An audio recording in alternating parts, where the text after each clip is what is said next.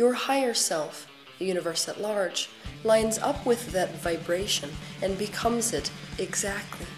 Psychic fraud news, because whether you believe in this bullshit or not, it is still not real. It is still a lie, even if you believe the fucking lie.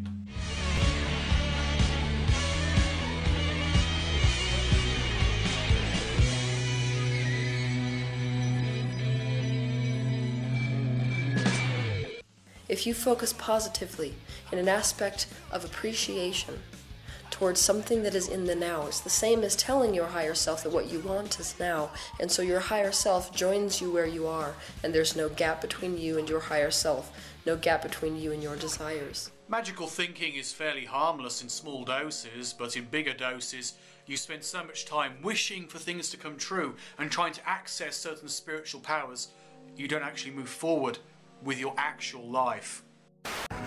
My gift doesn't work that way. Look, clairvoyant powers don't kick in until we get an approval on your credit card.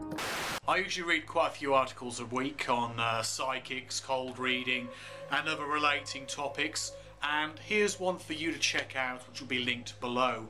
It talks about some of the obvious ways in which we can be fooled, and if you're a person who's a believer who's making it fit, you'll be fooled a lot easier.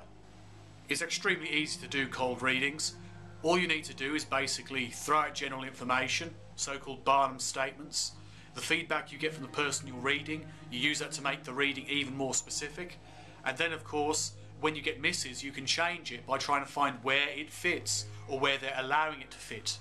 The easiest thing, of course, is that these people who come along to the shows, one-to-one readings, or spiritualist churches, they're usually believers.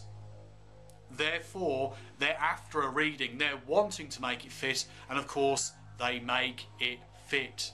I spoke about this woman in the past, a woman called Rose Marks, and she basically scammed 25 million off her clients over the course of years.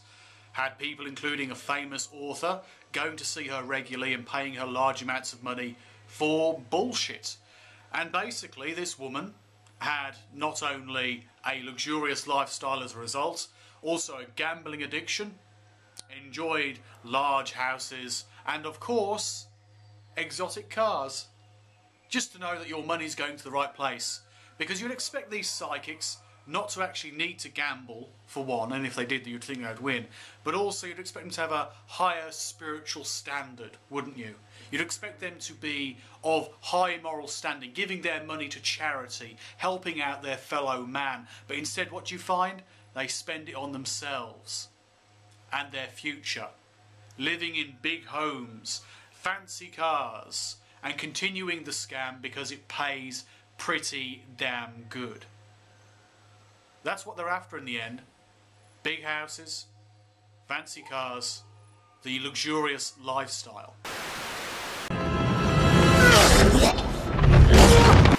Mediums who claim to read celebrities have the easiest job in the world because the information is out there. A lot of their personal life is public information. In the case of Sally Morgan, well, her clients are very public. They're in all the gossip magazines, for fuck's sake.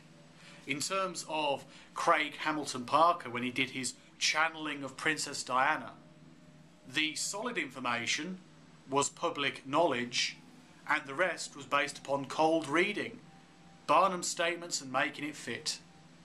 As for Derek Acorah, the same thing with his seance, where he allegedly channeled Michael Jackson, trying to communicate with Michael Jackson and pass on information to people who knew him, who were in the seance. It's the same old tricks. They either have prior knowledge, or they use cold reading, or the combination of the two. It's simple, it's easy, and yet people get fooled by this bullshit act. I'd like to welcome you again to my webcast. It's always such a joy to be with you. Between the phone readings that can run into the hundreds of dollars, the 45 books and consulting fees, her evil empire rakes in profits estimated to be in the hundreds of millions of dollars.